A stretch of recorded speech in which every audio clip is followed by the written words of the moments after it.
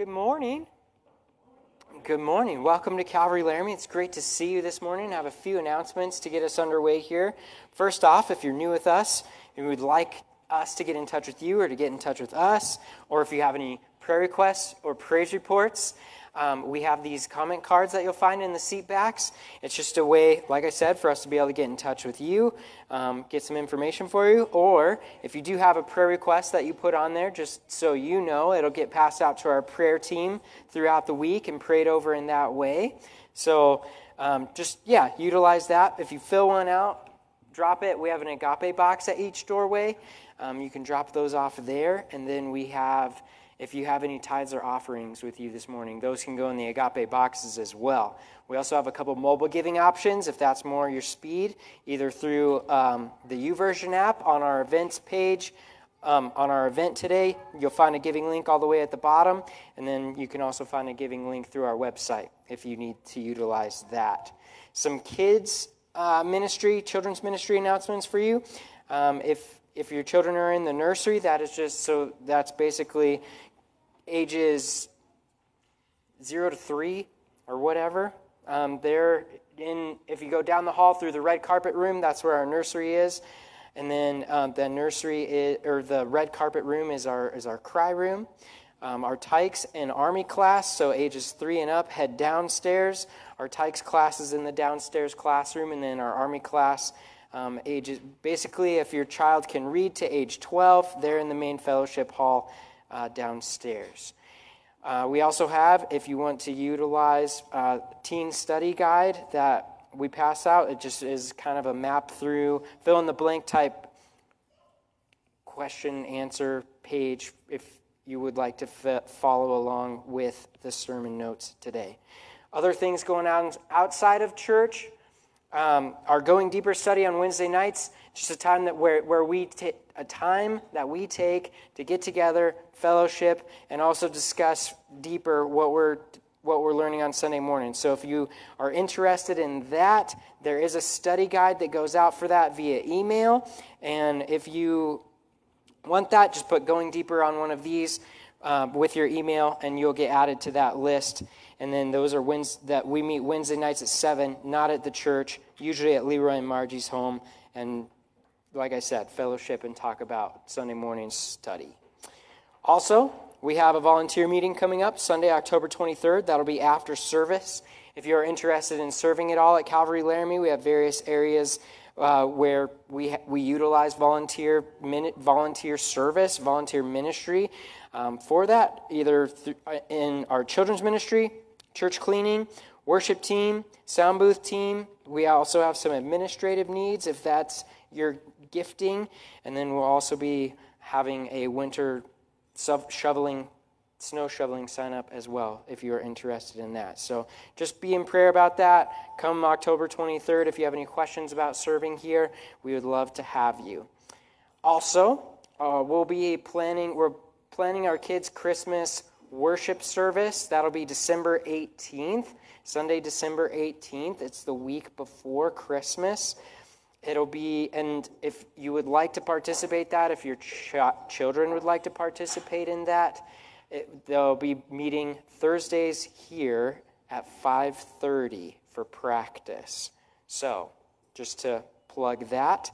And then I believe we'll probably have, Jaden, do you have a clip for Operation Christmas Child? Awesome. So we'll just have that.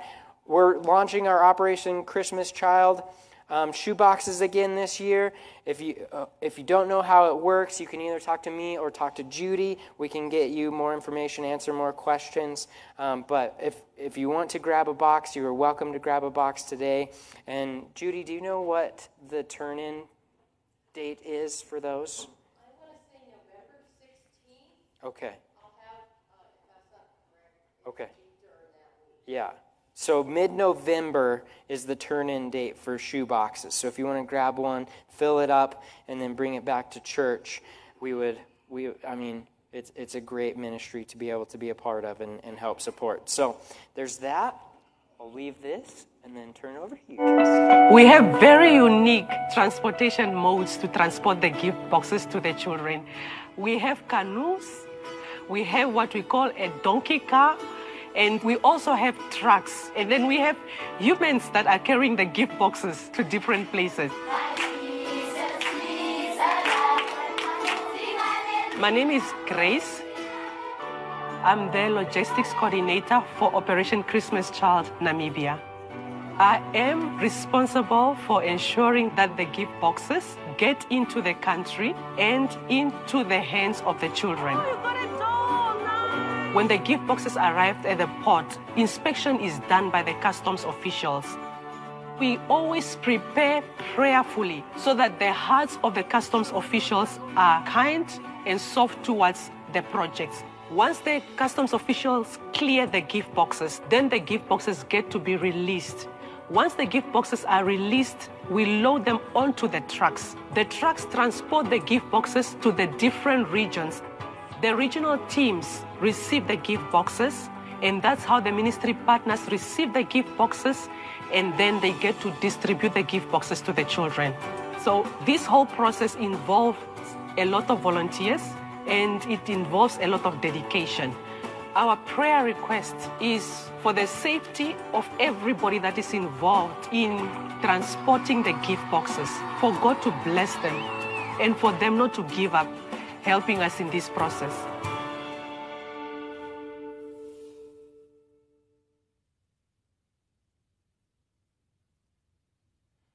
Let's stand and go to the Lord in worship today.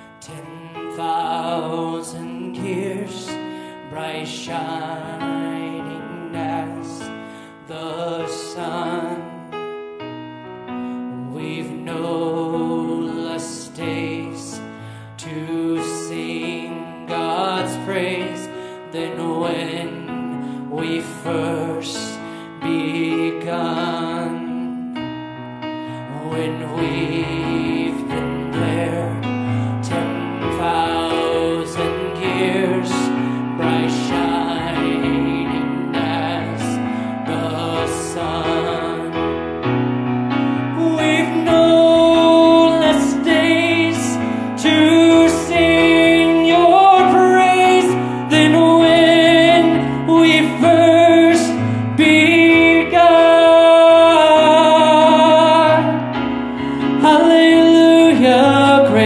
like rain falls down on me.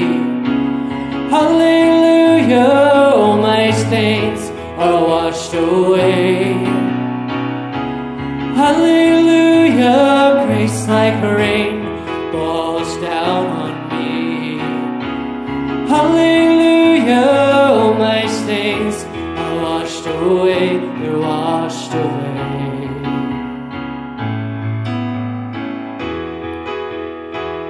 They're washed away.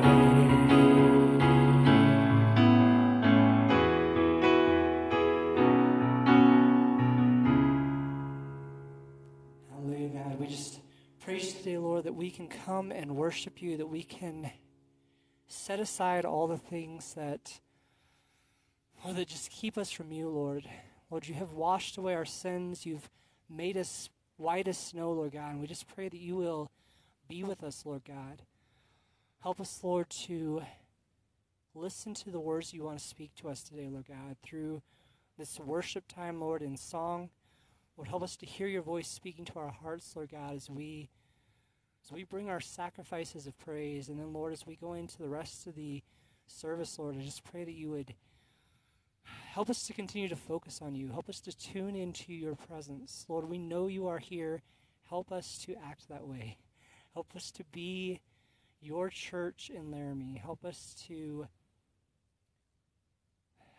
change. Help our hearts to become pure, Lord, and made new today. Lord, we praise you and we thank you in Jesus' name. Amen.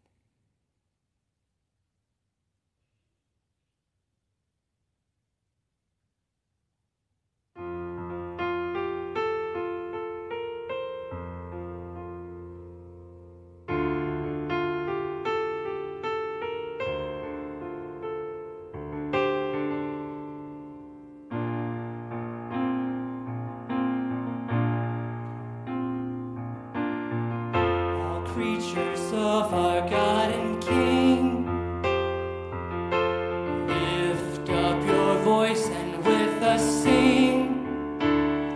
Oh, praise him, hallelujah. Thou burning sun with golden beam, thou silver moon with softer gleam. Oh, praise him, hallelujah, hallelujah, hallelujah.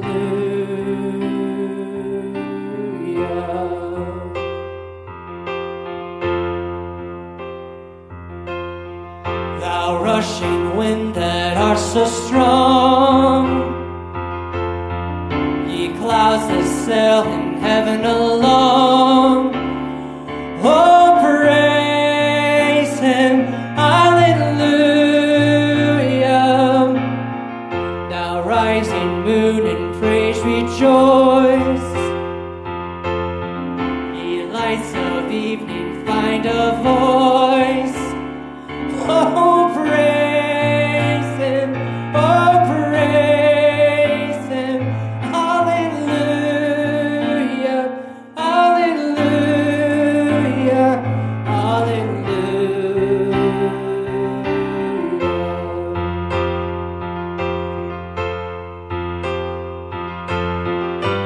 All things their Creator bless, and worship him in humbleness. Oh, praise him, hallelujah. Praise the Father, praise the Son, and praise the Spirit, three in one. Oh, praise him, hallelujah, hallelujah, hallelujah. Sing that verse again. Let's praise him today, church. Let all things their Creator bless, and worship him in humbleness.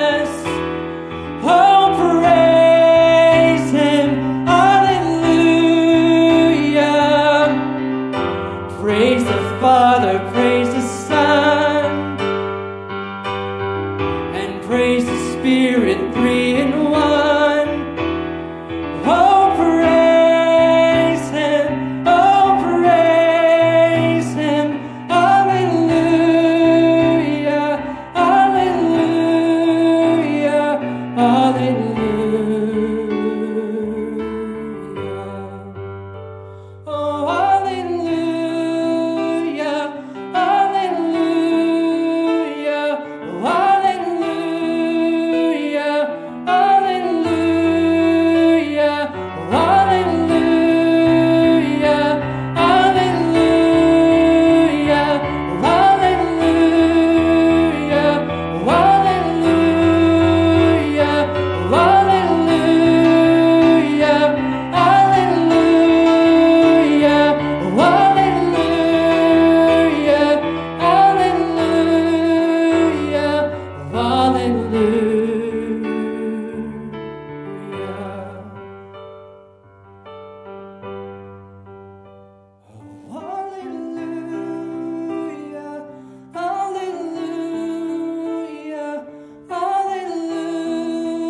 Hallelujah, hallelujah, hallelujah,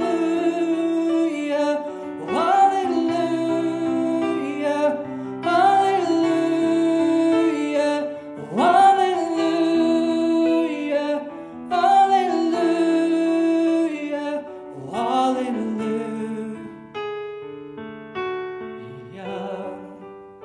Praise Jesus.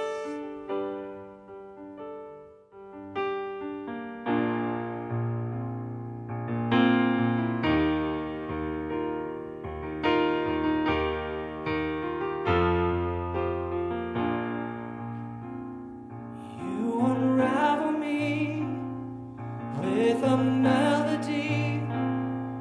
You surround me with a song of deliverance from my enemies, till all my fears are gone. I'm no longer a slave to fear. I am a child of God. I'm no longer a slave to fear. I am a child of God.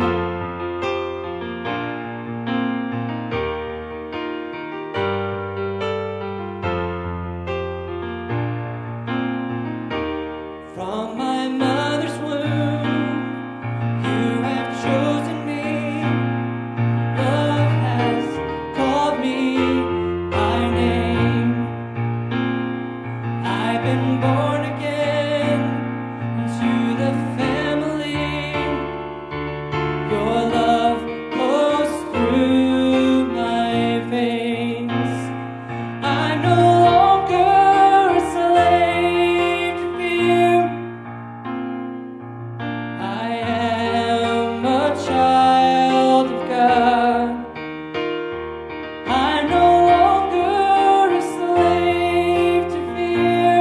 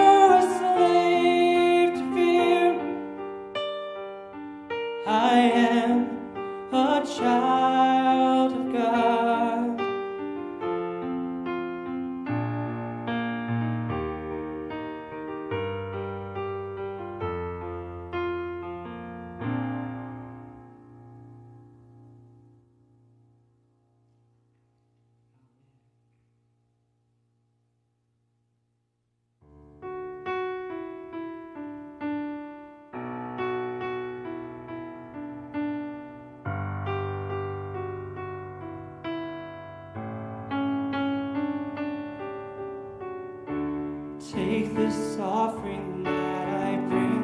Humbly I fall on my knees to proclaim your everything. My life's nothing without you. Take my hand and lead me through. You are my sustaining love. I live to worship you.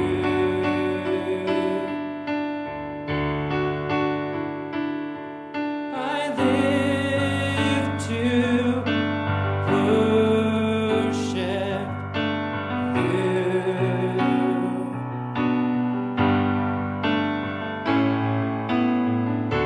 Here I am, worshiping you with all I am, worshiping you.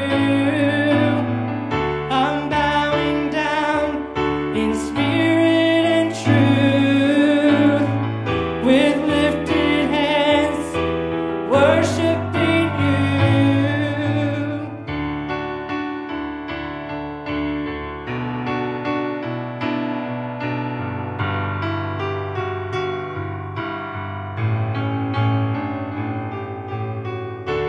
Take this offering that I bring.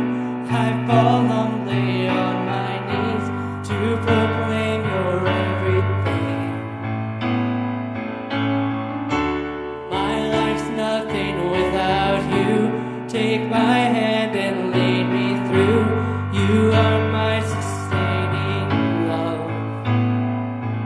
I live to worship you.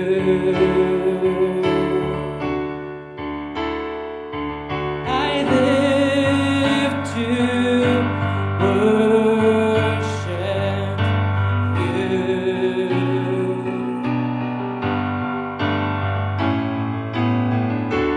Here I am, worshiping you with all I am, worshiping you. I'm bowing down in spirit and truth, with lifted hands, worshiping you. And here I am, worshiping you with all I am, worshiping you. I'm bowing down in spirit and truth, with lifted hands, worshiping you.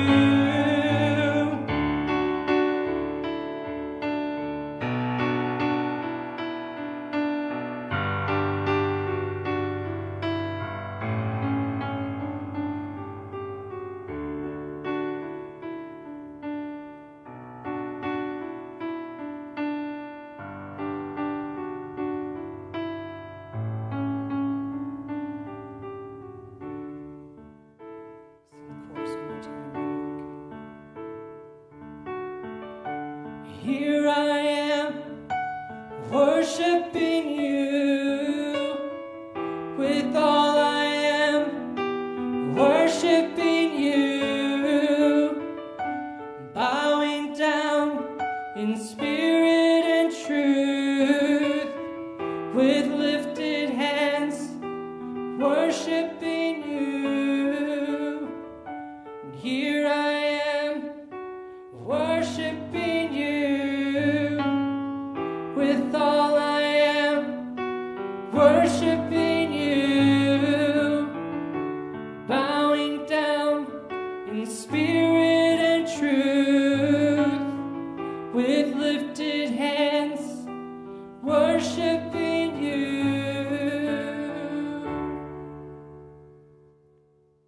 Heavenly Father, we just thank you that we can come once again and lift you up in worship, Lord. I just pray as we continue to go on, Lord God, as we fellowship with each other, as we hear your words spoken through Pastor Nate, Lord God, I just pray that you would bless the rest of this service. Have your way.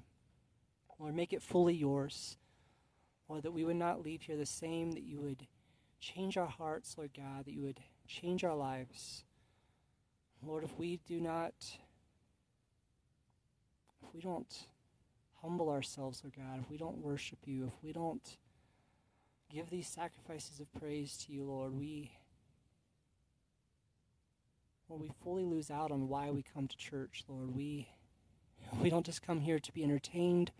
We don't just come here to hear a pastor shout at us, Lord God. We come to experience a living God who wants to live and work and have a relationship with us. And I just pray, Lord, that you would help us, Lord, to focus on you.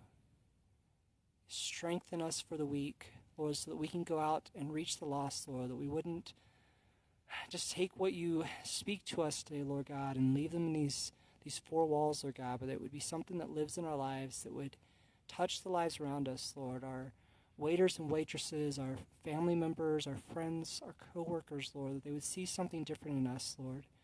We just thank you for all these things, and we praise you. In Jesus' name, amen. Go ahead and go around and welcome somebody in the Lord.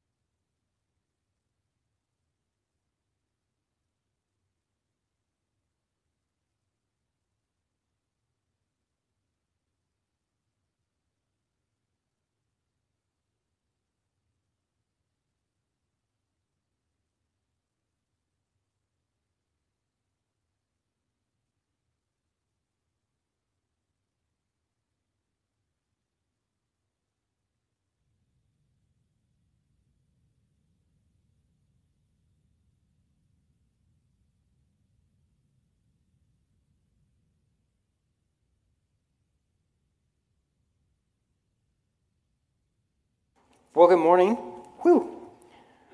Once again, have a couple very silly dad jokes for you to share this morning.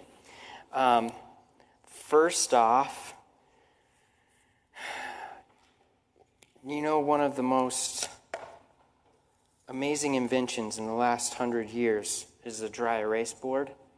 They're so remarkable. Yeah, Yeah. And then I heard this other one that went something like this. This is like talking about keeping a picture of your wife and kids in your wallet, so then you know the reason why there's no money in it. Anyways, those are just a couple of silly little things to have your ear this morning. We're going to be picking up our study in the book of Jude. We've been, I think, 4 weeks in the book of Jude now, and we're going to be looking at verse 6 this morning.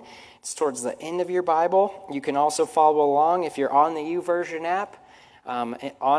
If you go in the events section, you should be able to find us there, Calvary Laramie. All of my outlines in there, all of the supporting verses and notes and quotes are at your disposal if you would like to utilize that. I'm going to pray for us, and then we are going to dive into our study. Lord, thank you for this morning. I thank you for the book of Jude. I thank you for your foreknowledge on everything, but specifically how it pertains to our day and how you wanted to write. You wanted to give us confidence as we live in these last days before your coming, and as we face apostates and apostasy in the church. You urged Jude to write us this letter so that we might be encouraged. I pray, Lord, that as we explore the other parts of Scripture that Jude is going to lead us into this morning, that we would be willing to take you at your word, trust you, and learn what it is you have for us, that we might be willing to humble ourselves in your presence. I thank you for teaching us through your word. Use it. May it go forth and bless those who hear. In Jesus' name, amen. Just to give you a brief introduction, kind of where we're at. Last week we began our look at kind of this 3-verse section where we made some progress and then we've slowed down to take these kind of one at a time in verses 5, 6, and 7, where we see Jude pulling from Old Testament record in order to give us 3 examples of apostates and what apostasy might look like within these 3 contexts. In verse 5, he uses the example of the Israelites in the wilderness after their divine deliverance out of Egypt and how they basically fell short of inheriting all that God had for them because of their unbelief. They were unwilling to take God at his word that he had promised to deliver them into the promised land and to give them an inheritance. But they were unwilling to take God at his word, and in their unbelief perished in the wilderness. Second, we see this the next example of these angels who sinned in verse 6. We're going to be looking at that in depth this morning. And then the final example in verse 7 of Sodom and Gomorrah. And as we look at these 3 brief verses from Jude, it gives us, as Bible students, as Bible readers, an opportunity to then go back and search the Scriptures in order to learn, to better learn from the record that God has given us and grow in our own walk with the Lord, learning how we can better walk in truth. With these examples of falling away from the truth given to us, we now are encouraged to walk in the truth. Jude, as he begins verse 5, states his motivation behind these references, and he wants to invite us as the reader to call to mind those things which we might have forgotten. He writes in verse 5, "But I want to remind you, though you once knew this." So these are things that we should be familiar with, have in the back of our mind, but Jude wants to bring it to the forefront of our minds. That the Lord, having once saved the people out of the land of Egypt, afterward destroyed those who did not believe. And the angels who did not keep their proper domain, but left their own abode, he has reserved in everlasting chains under darkness for the judgment of the great day.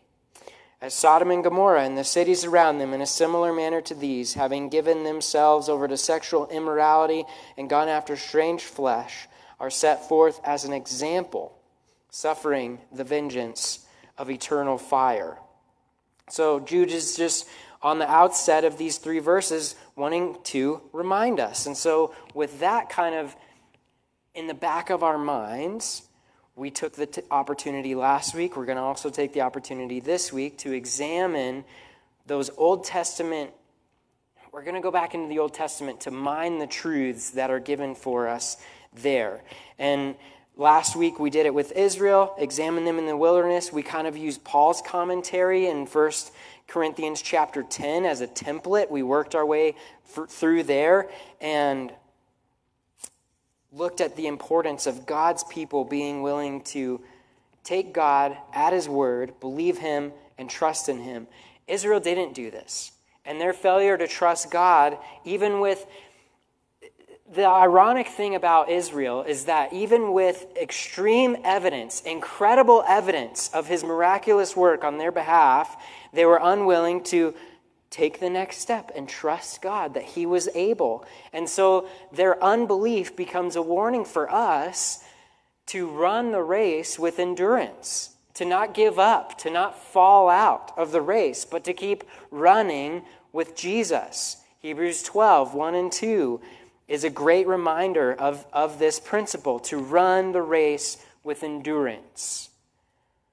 David Gusick writes, the warning through Jude is clear that the people of Israel started out from Egypt well enough. They had many blessings from God along the way, but they did not endure to the end because they did not believe God's promise of power and protection. So Israel is the example of unbelief and a lack of trust in God.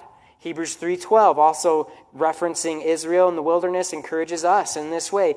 Beware, brethren, lest there be in any of you an evil heart of unbelief in departing from the living God. So just to give you kind of a summary of verse 5, God can be trusted. His word can be trusted. But if we cannot take him at his word, we will fail. We will fall. We will end up stranded in the wilderness of unbelief. And so then taking that, and if Israel is given to us as a warning against unbelief, then the angels we're going to be looking at today are an example for us of what happens when we rebel against God. So verse 5, we'll read into verse 6, but I want to remind you, though you once knew this, that the Lord, having saved the people out of the land of Egypt, afterward destroyed those who did not believe, and the angels who did not keep their proper domain, but left their own abode. He has reserved in everlasting chains under darkness for the judgment of the great day. Just to give you kind of the roadmap for this morning, we're examining the apostates, the angels that sinned. We're first going to be setting the stage a little bit, looking at this verse 6 as an opportunity to go and explore Scripture and other parts of the Bible. It is strange content on the outset. I'm willing to admit that. This is a strange passage that we're delving into. And we're going to be looking at 3 different approaches to kind of the interpretation and application of this verse. Secondly, we're going to be looking at Satan's fall. We're going to be going back into Isaiah chapter 14, Ezekiel 28, and we might even head to Revelation chapter 12 as exploring these instances in Scripture where we're given insight into the fall of Satan from heaven and taking some brief notes and lessons from that. We're also going to be heading back to the beginning and Genesis chapter 6 and examining this phrase, the sons of God, and examining this group and their rebellion and how they stepped outside of God's design. And then hopefully we'll be able to close with some good application this morning and being able to, I think that we're also able to draw some modern day application from this verse. So hopefully it'll be something that is real tangible. We can hold on to it as we close this morning. But anyways, like I said, before studying these brief verses in Jude, it gives us the opportunity to go and to explore the relevant parts of Scripture from where Jude is drawing these illustrations. Jude is writing his letter. He's anticipating the maturity of the reader, that, hey, you should be able to make some connections in your mind with what Jude is referencing. He doesn't go into a whole lot of background. He just lays it out there like, hey, you know what I'm talking about, right? And so if we don't, then we should take this as an opportunity to go and figure out what it is that Jude is talking about. Today's passage also provides us with some very strange content, like I said, to consider. It's also a cool opportunity to delve in some of the more obscure and mysterious passages in the Bible. I think that this stuff is very cool. I hope that you do too. With that being said, there are differences of opinion, and we won't have all of it sorted out until we get to heaven, we sit down under Jesus, and he is going to walk us through Scripture and teach us all things. So, there are different approaches to this. There's been scholarly debate on this verse for a long while. We can disagree, but still remain in community with those we disagree with. A great rule of thumb, one of my favorite sayings from Pastor Alistair Begg, is that the main things are the plain things and the plain things are the main things when it comes to Scripture. And those are the things that we need to agree on. How is a person saved? The fact that we're all sinners. We're all in need of a Savior. How is a person saved? Through Jesus Christ, his blood atonement on the cross. All of those base founding principles of Christianity and the Scripture are things that we should rally around and agree upon. This falls into another category of kind of being something on the side that we can do a lot of reading and a lot of study on. We might not come to a conclusion that's agreed upon by everyone, but that's okay because it's not a founding tenet of the faith, something that's essential for salvation. So, it gives us that opportunity. It gives us an opportunity to peek into the spiritual realm, where good and evil are at war and contending for the hearts and souls of mankind, really. And a caveat on that, when I say that, don't view it as this struggle of equals. Satan is not God's equal. Satan is not Jesus' equal. He is a created being. He is below God and Satan and Jesus. And so the caveat, just keep that in the back of your mind as we're examining the struggle in the heavenly realms, the struggle between good and evil. God will one day be victorious over all. Satan will one day be defeated. They are not equals.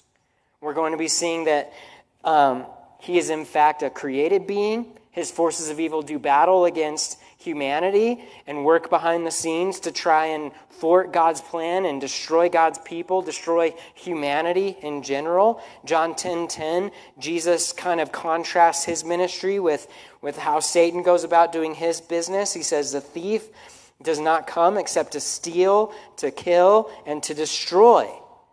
He says, I have come that they may have life and that they may have it more abundantly. So with that being said, it's also important at the beginning of today's study, I'll just lay out for you quickly the three approaches to Jude verse 6. The first approach is the cop-out view.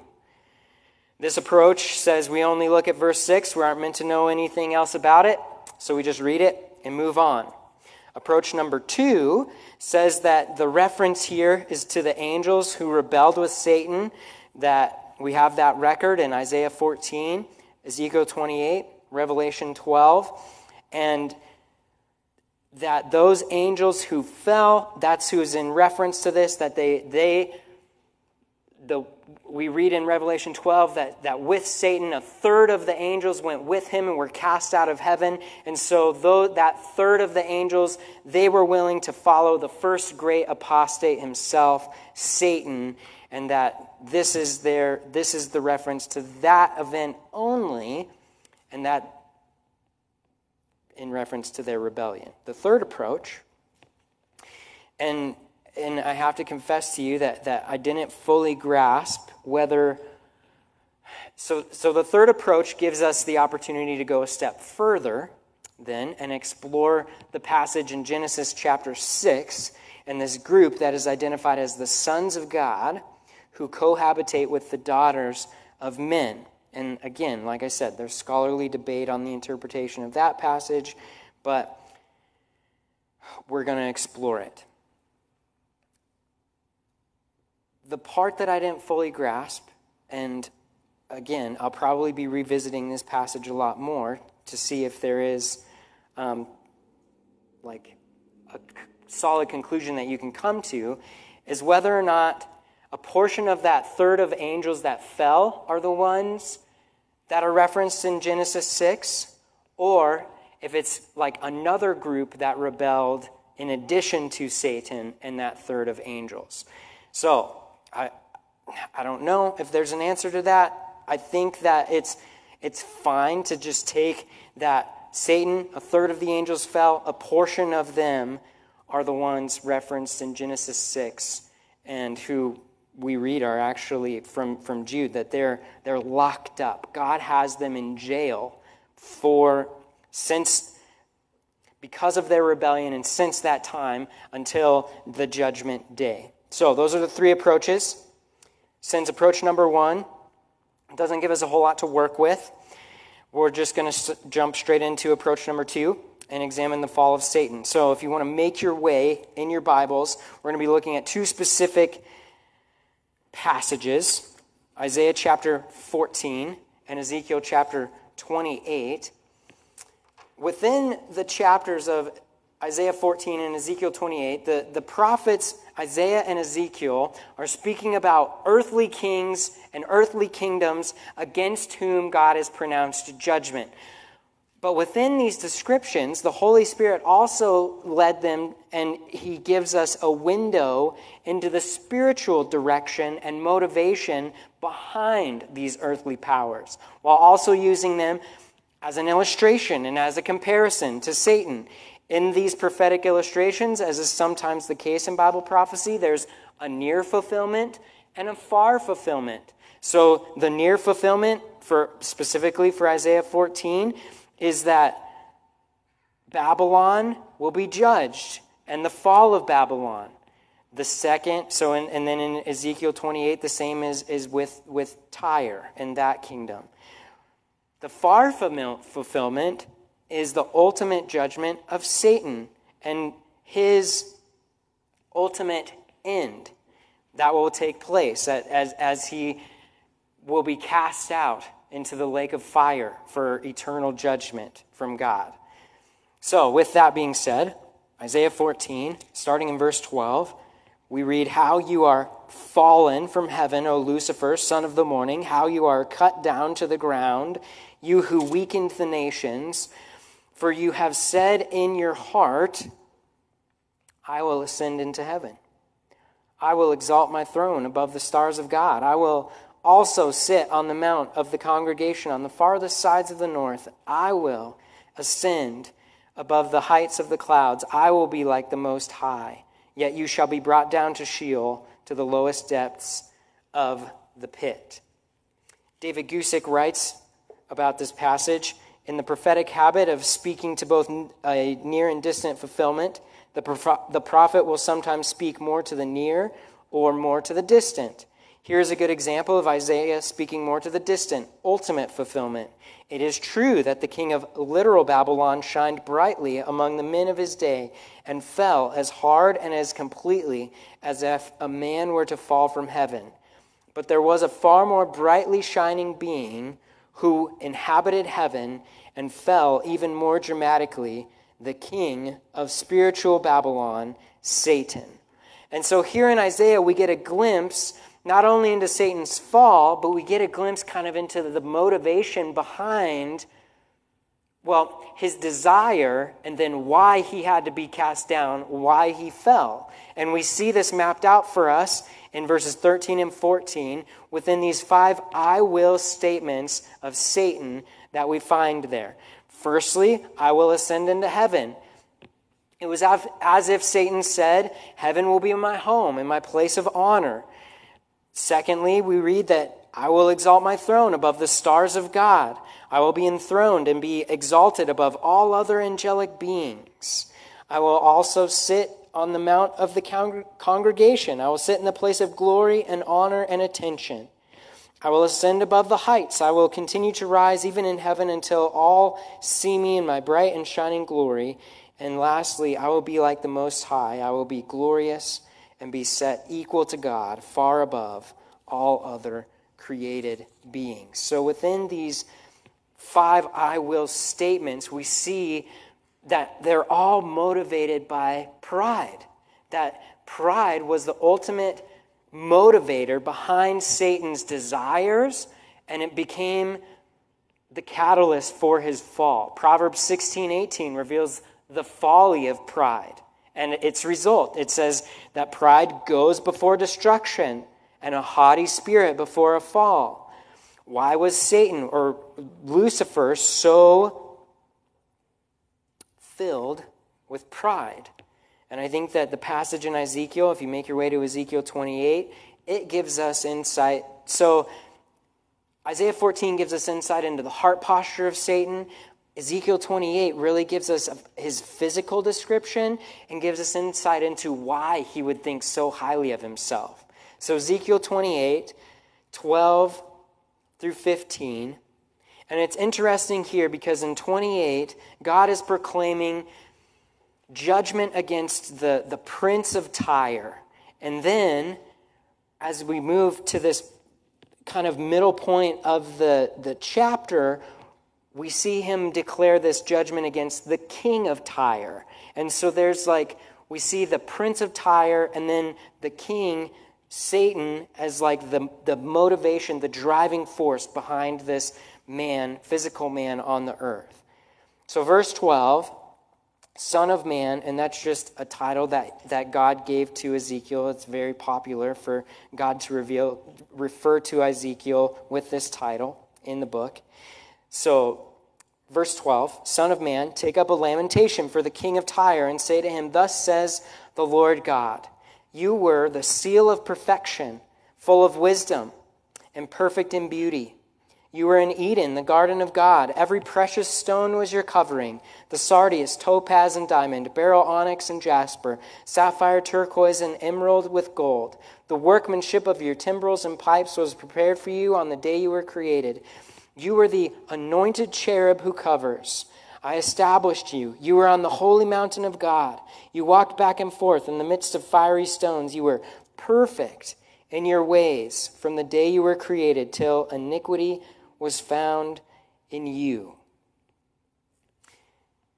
Satan himself, from this passage, we gain kind of some insight into him. He was a being of great perfection, great wisdom, great beauty, one of God's finest creations, if not God's finest creation.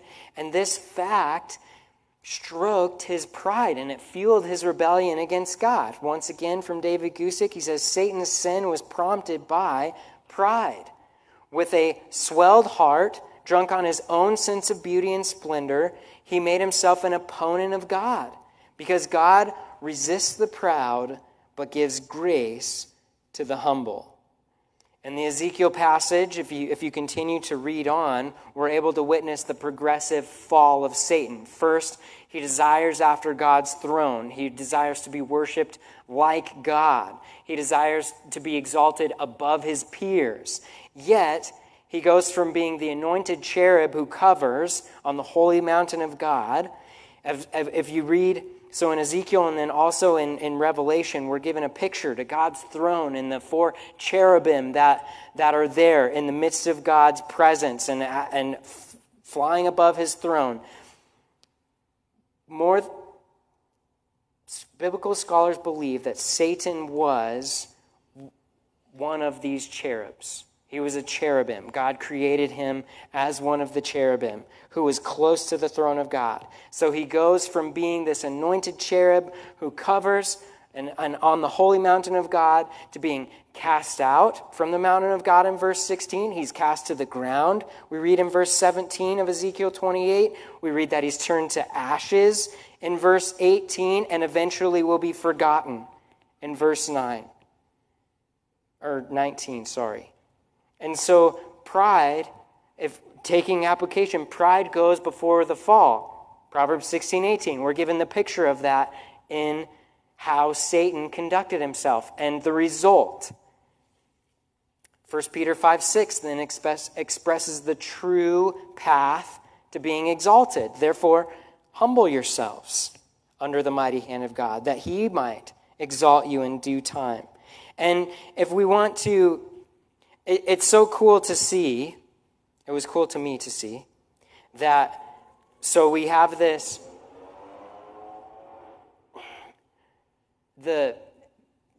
I can't, for lack of a better word, the degression of Satan, regression, we'll call it, there it is, that's the word.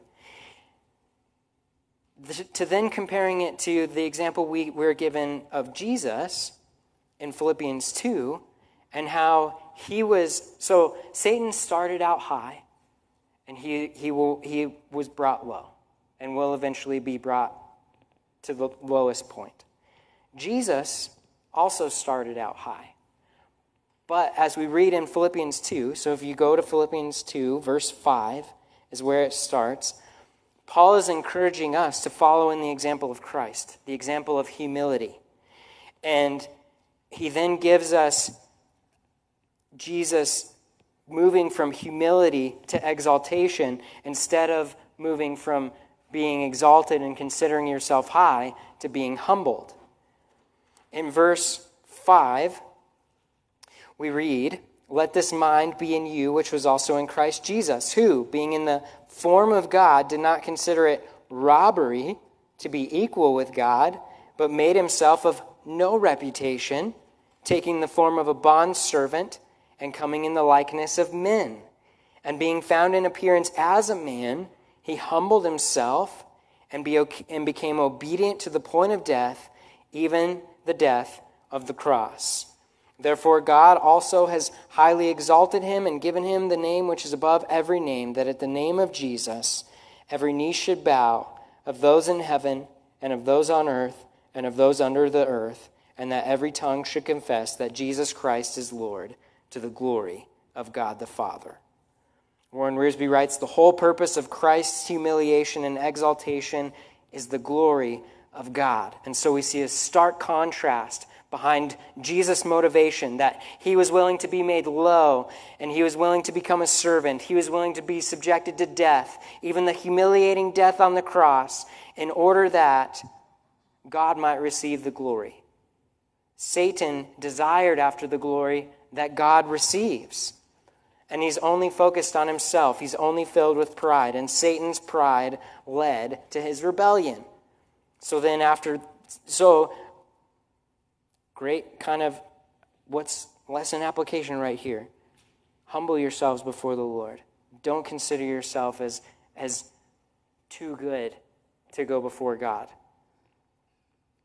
Satan's pride led him to rebellion. But after that, after he and the angels who rebelled with him were cast out of heaven, we see that his pride also stoked then his animosity toward God and also fueled his contempt for the human race.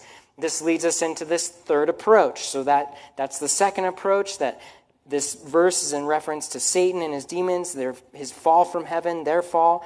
But then in addition to that, we go to Genesis chapter 6 and explore this third approach from Genesis 6. "Now it came to pass," verse 1, "when men began to multiply on the face of the earth, and daughters were born to them, that the sons of God saw the daughters of men, that they were beautiful, and that they took wives for themselves of all whom they chose. And the Lord said, My spirit shall not strive with man forever, for he is indeed flesh, yet his days shall be 120 years. That's verse 3 is a reference into how much time was left before the flood. Not that God was going to limit man's days to 120 years. Verse 4, "There were giants on the earth in those days, and also afterward, when the sons of God came into the daughters of men, and they bore children to them. Those were the mighty men who were of old, men of renown. Then the Lord saw that the wickedness of man was great on the earth, and that every intent of the thoughts of his heart was only evil continually. Again, I want to note that this passage has led to a lot of scholarly debate. There's not scholarly agreement on this topic. However, like I said, this does not need to divide us. One day Jesus will explain all things. Genesis 6, the sons of God, translated from Hebrew, B'nai Ha-Elohim. It's a term found 4 times in the Old Testament, here, and also in Jude, or Job 1:6, Job 2:1, Job 38:7. All 4 times, and this is where the scholarly debate comes in, but I believe if you remain consistent, consistency is key. The 3 times in Job, it's referring to angels, angelic beings. So why would it not refer to that here? Chuck Missler observes that when the Greek Septuagint was translated 3 centuries before Christ, this term was translated as angels. So there was understanding back in the day that the sons of God that are referenced here is a term for angels. The counter-argument is that the sons of God simply refers to the godly line of Seth, who is a son of Adam, and that godly line had been given instruction to not cohabitate with the ungodly line, the rebellious line of Cain. And so that's kind of the other viewpoint on this passage. It's some questions that would come up for me if you're approaching it that way is why would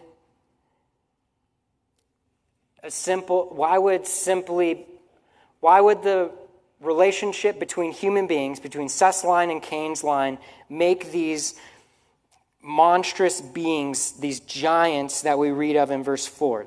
For me, that kind of gives credence to this idea that these angels were rebelling against God, that they were engaging in this out of order, out of God's design relationship with mankind, and that becomes the source for these giants, for these men of renown, these men of old. So, the motivation behind this action, this rebellion, God had promised that in Genesis chapter 3, the proto-evangelium, Genesis 3:15, God had promised that the Redeemer would come through the seed of the woman, and that through the seed of the woman, that seed would crush the head of Satan. So, Satan hears that, and I think that he and his cronies are thinking, well, if we corrupt the seed, then the Messiah can't come. And so, a portion of them set out to corrupt the seed of man. And it's very interesting to note that Noah found grace in the eyes of the Lord. So, crazy kind of thoughts on this passage is that these demonic beings came down, they corrupted the seed of man, the DNA of man, and that Noah and his family were the only purebloods left on the earth. And so that is kind of a reasoning behind why God chose Noah to be his representative, to be the one who he delivered out of the judgment of the flood. And we see that the pattern of Scripture becomes, from the proto-evangelium on, is that Satan and the spiritual forces of darkness are always in a conflict with God's people and always trying to thwart the plan of God, either by destruction or here by this pollution of the gene pool. Relating this event back to Jude, we see here that the angels rebel against God and his established order. They step outside of God's design. Their rebellion is linked to some sort of sexual sin. And Jude connects that with the sexual sin of Sodom and Gomorrah in verse 7. Why is Jude even using this as an example? I think Warren Wiersbe does a great job of speaking to this point. He writes, "It is not necessary to debate the hidden mysteries of this verse in order to get the main message. What's the main message behind Jude verse 6? God judges rebellion and will not spare those who reject his will. If God judged the angels, who in many respects are higher than man, then certainly he will judge rebellious men. And so we see that as probably also a motivating factor behind Satan's rebellion, is that he saw in himself and in the angelic beings God's highest creation. And so it doesn't make sense to him in his mind that God's highest creation would be tasked with serving and ministering to humans who he views as lesser than. And yet, in God's economy, he loves humanity more than the angels. And he has for us an end that we will be exalted to even a higher position than the angels. And so for Satan, that just didn't make sense. And he's not willing to accept it. And so he sets out then as an enemy to humanity. And so then this becomes a good place as we're talking about application and this finer point of God's ultimate judgment to transition then into some application. And in studying passages like this, it's important for us to kind of reset at this point so that we don't miss the forest for the trees. Because you start getting into asking all these questions and exploring these obscure passages, and you come up with more questions than you have answers, really. And so the warning, I think, is it's a good one, to not miss the forest for the trees. That the clear principle that Jude is trying to get across is it's a warning to us of God's judgment. And then kind of piggybacking off of Paul's encouragement to us in 1 Corinthians 10:12, that we ought to take heed lest we fall. These fallen angels are a warning to us. Pastor Matthew Mayer notes if Satan can convince angels to leave heaven, he can convince humans into hell. So we have to be discerning. We have to be on guard, because the spiritual forces of darkness and wickedness are against us. Take heed lest you fall. Satan has very convincing arguments. 2 Corinthians 11:12 through 15, Paul speaks to this. But what I do, I also continue to do, that I may cut off the opportunity for those who desire an opportunity to be regarded just as we are in the things of which they boast. For such are false apostles, deceitful workers, transforming themselves into apostles of Christ. This is the idea of apostate, that they put on a front. They were of us. They were among us, but not of us.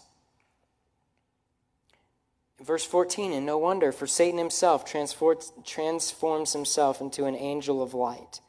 Therefore it is no great thing if his ministers also transform themselves into ministers of righteousness, whose end will be according to their works. So take heed lest you fall. Be on guard. Exercise discernment. Another takeaway from Jude verse 6 is that these angels' end is certain. They are set to face the judgment of God. That's guaranteed, as are all who rebel against him. Something else that may be helpful and or frightening is to see if we can draw a modern day connection with this passage and see, maybe we can interpret some modern day happenings of culture with using Scripture.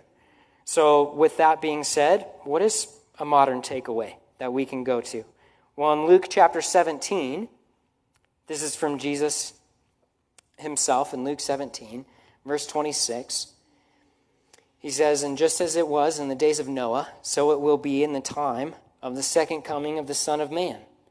The people were eating, they were drinking, they were marrying, they were being given in marriage, they were indifferent to God, until the day that Noah went into the ark, and the flood came and destroyed them all. Warren Wiersbe comments, Noah lived in days of religious compromise, moral declension, not unlike our present time. During the days of Noah, population growth was significant. Genesis 6:1. Lawlessness was on the increase. Genesis 6:5. And the earth was given over to violence. Genesis 6:11 and 13. Do any of those things draw a connection for us today? That lawlessness was on the increase. The earth has been given over to violence. As in the days of Noah, so it will be. It's like God is giving us warning signs before it happens. Before the rapture of the church, God's saying, hey, these are some clues, these are some hints before it happens. The earth, it's going to look a lot like it did in Noah's day. What are we told? Genesis 6, that the thoughts and intents of man were only evil continually. As in the days of Noah. Another lesson we can draw is that, and this is from Matthew Mayer again, a departure from the divine design is a clear sign of the times. A departure from the divine design is a clear sign of the times. In Romans chapter 1, Paul talks about the departure from God's standard, the departure from God's model, and that when mankind departs from that standard, God then removes his hand of favor from them, and this becomes a form of his judgment. God doesn't have to intervene in order to judge. From Romans 1, we can see that all he has to do is just step out. One of the scariest things ever said in Scripture is God turned them over.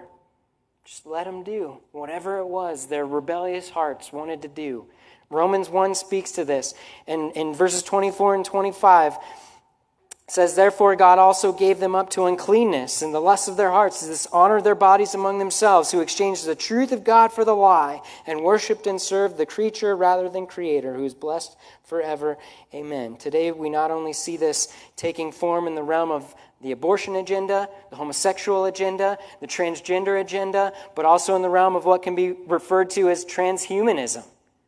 Attempting to fuse the consciousness of humanity with artificial intelligence. If you're not aware of it, look it up. Do some reading. Klaus Schwab, the World Economic Forum, Elon Musk, the bigwigs of Amazon, Mark Zuckerberg, they're all wanting to get into this realm of creating this fusion of man and machine, trying to put human consciousness into artificial intelligence. Why? In order to achieve eternal life. That they might not die, that they might attain immortality. Today, the elite class of the world is trying to come up with that. How do we achieve immortality? How can we achieve everlasting life? I can tell you how, and it's not through artificial intelligence. It's through the blood of Jesus Christ. If you want, there's a cool Jan Markell episode. It's very recent from September 30th, where they talk about in depth all of these things that are going on in our modern culture. So, as in the days of Noah, we looked at how Genesis 6, these sons of God came in to corrupt the human DNA, God's image bearers. The pattern is clear from Genesis 6. When God's image bearers are being altered, when we start tampering with the human DNA, God doesn't stand for that, and he will execute judgment. I think that it's an amazing sign of the time that we're living in. That, yeah, man has sinned for a long time, but what we're dabbling in today, it's dangerous, dangerous stuff, and God won't stand for it much longer. So then a good question to ask is, and what Jude is encouraging his readers to do is to stand against apostasy, stand against the evils. How do we stand against the evils in our world? I think firstly it's important to acknowledge that there is spiritual darkness, spiritual motivations behind what's going on today, to acknowledge that. And then to say, well, then how do I guard against that? Again, from Matthew Mayer, he says the only way to be guarded in heart is to be girded in truth. So with that being said, we'll flip to a familiar passage. And this is kind of where we'll close our time this morning. Talking about the whole armor of God. We're instructed to guard ourselves during these times. Be alert. Ephesians 6:10, finally, brethren, be strong in the Lord and in the power of his might. Put on the whole armor of God, that you may be able to stand against the wiles of the devil. For we do not wrestle against flesh and blood, but against principalities, against powers, against the rulers of the darkness of this age, against spiritual hosts of wickedness in the heavenly places. Therefore take up the whole armor of God, that you may be able to withstand in the evil day. And having done all to stand, stand therefore, having girded your waist with truth, having put on the breastplate of righteousness, and having shod your feet with the preparation of the gospel of peace, above all, taking the shield of faith with which you will be able to quench the fiery darts of the wicked one, and take the helmet of salvation and the sword of the Spirit, which is the word of God, praying always with all prayer and supplications in the Spirit, being watchful to this end with all perseverance and supplication for all the saints. Paul's encouraging us, take up the armor of God, the belt of truth. May it be around you. May it be that item which holds all of the other things together. May you be rooted and grounded in truth, knowing that the truth of God's word is what? That my breastplate of righteousness does not come from me. It comes from Christ. God has made me the righteousness of Christ through what he did. I am righteous before God in Christ because of his sacrifice, because of his blood that cleanses. The gospel of peace. How do we have peace in times of trouble? How do we have peace during the days in which we live in, where it just seems like everything and everyone is going against the pattern of how God created it? The gospel of peace. May you walk in it. The shield of faith. Do we believe and trust God? Does faith, do we walk in faith? It's not just belief. Do I take action? Do I hear from God and trust him enough to then act on what he's saying?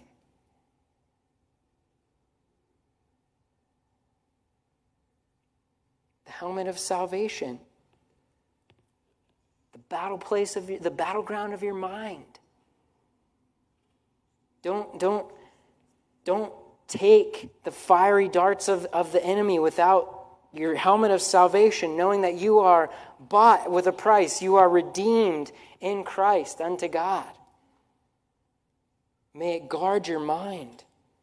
And the sword of the Spirit, our word, our offensive weapon that we take and we use against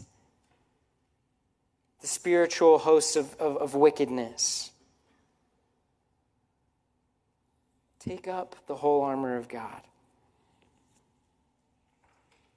We'll close just with a few thoughts from Warren Wiersbe. It's a bit lengthy, but really he does a great job of bringing everything around and giving us some application. What can we do practically to oppose the enemy and maintain the purity and unity of the church? For one thing, we must know the Word of God and have the courage to defend it. Every local church ought to be a Bible institute, and every Christian ought to be a Bible student. The pulpit needs to declare positive truth as well as denounce error. Be rooted and grounded in truth. Second, we must watch and pray. The enemy's already here, and we dare not go to sleep. Spiritual leaders in local congregations need to be alert as they interview candidates for baptism and church membership. Committees need to seek the mind of Christ as they appoint Sunday school teachers, youth sponsors, and other church leaders. Congregations must exercise discernment as they select officers. Good, solid, sound leadership. Third, congregations and members must be careful where they send their money. Should you help the wicked and love those who hate the Lord? Finally, we must have the courage to maintain a position of biblical separation from those who deny Christ and the fundamental doctrines of the Word. This does not mean that we separate from fellow believers over minor doctrinal differences or that we practice guilt by association. God's true army needs to stand together in the battle for truth. Lord Jesus, thank you for this morning. Thank you for your word. And even in the midst of interesting passages of Scripture, Lord, I thank you that your word is not boring, that you give us these really cool passages to look into and to fill our time with, that we might take our curiosity and stoke the fire of study. And Lord, I pray that these exciting things would just spur us on to read your word in order that we might know you more. Yeah, there's amazing things in your word. Yeah, it speaks to realms that we cannot see and times past. But God, help us to also be able to keep the main things as the plain things, acknowledging that you loved us so much that you sent your only begotten Son. For God so loved the world that whoever should believe in him should not perish but have everlasting life. So God, as we face down these dark days of the end, as we live in a world of apostasy, help us to be rooted, grounded in truth. May you guard our minds with the fact of our salvation, that you have purchased us at a price, and you intend to redeem us. You have redeemed us, and will ultimately one day redeem us unto yourself.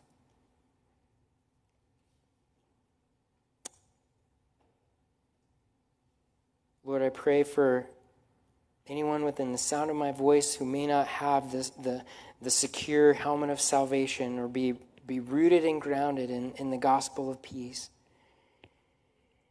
And if you find yourself in that place of unease, if there is God's salvation is a free gift that is offered to anyone who would believe.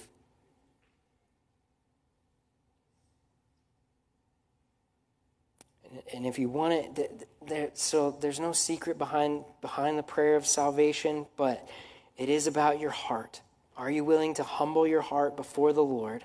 Say, Lord, you have paved the path of salvation, and I am willing to walk in it.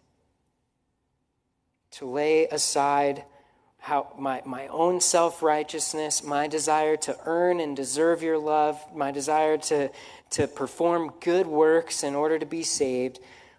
Lord, I put all of that aside and acknowledge that it's only by the blood of Jesus that I'm saved. If you would like to receive God's free gift of salvation, you can pray this prayer in the quietness of your heart or out loud. Dear God, I know that you love me. And I know that you want to save me. Jesus, you died to save me. And you promised to save me if I would trust in you. By faith, I receive you as my Lord and Savior. Forgive my sin. Cleanse me. Save me, Lord Jesus. Thank you for saving me, Jesus. I receive it by faith. I don't look for a sign. I don't ask for a feeling. I stand on your word, and that settles it. Now, Lord, would you begin to make me the person you want me to be? Fill me with your Holy Spirit. And help me, Lord Jesus, never to be ashamed of you. In Jesus' name, amen. Would you please stand?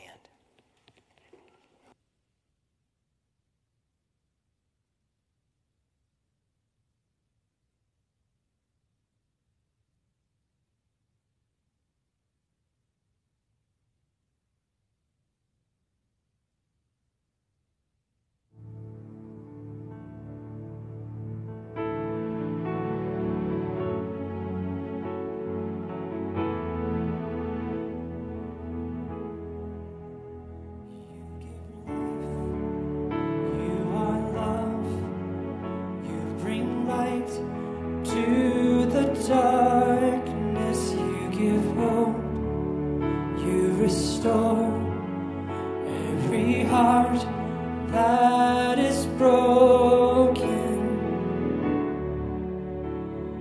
Great are you, Lord. It's your breath in our lungs, so we pour out our praise. Pour out our praise, it's your breath in our lungs. So we pour out our praise to you only.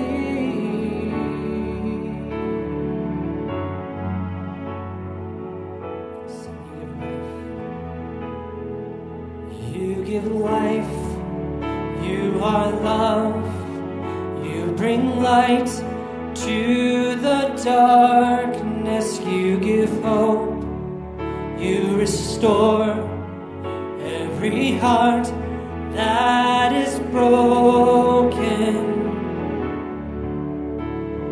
Great are you, Lord. Sing, great are you, Lord. Great are you, Lord. It's your breath in our lungs, so we pour out our praise. We pour out our praise. It's your breath in our lungs, so we pour out our praise to you only. And great are you, Lord.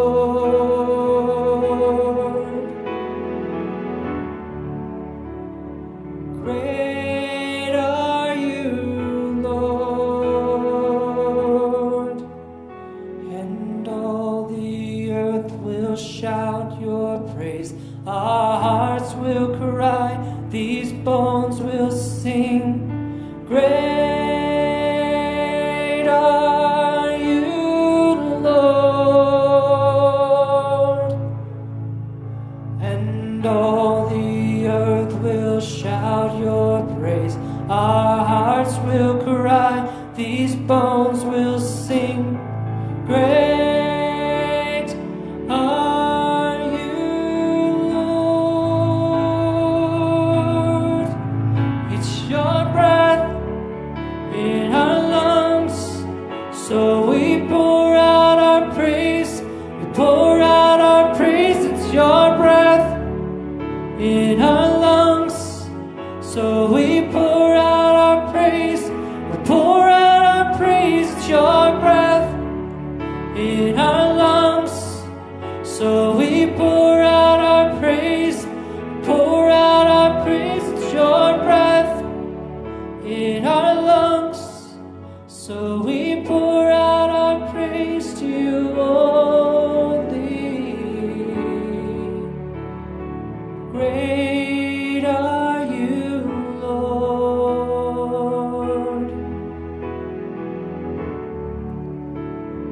Great are you,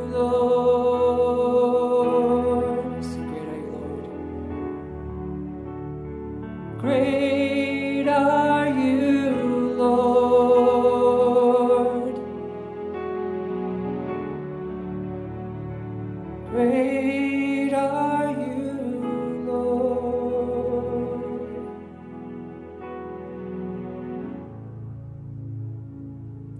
Jesus.